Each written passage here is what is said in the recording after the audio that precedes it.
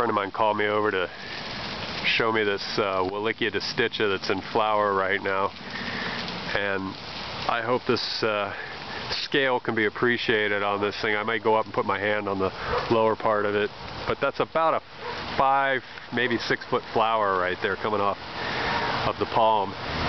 And it's been in flower for a few weeks now, and I think most of that array is on 2 rachial branches, or whatever the morphological term would be. I don't know, but anyway, there's 2 separate stems with the raciliae, or whatever, the little flowerlets coming off of it. There's 2 individuals there, and then there's a third one which I believe might be the female aspect or form coming off the top there.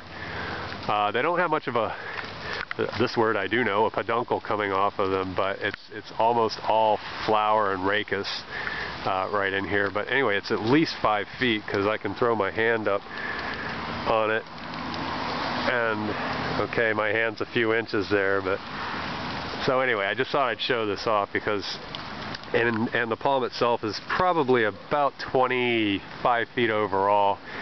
So I've never seen a Wallichia disticha this tall, and I've never seen a flower this big before.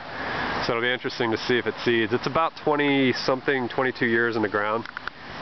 So just very impressive. And gosh knows how many of these male flowers there are here.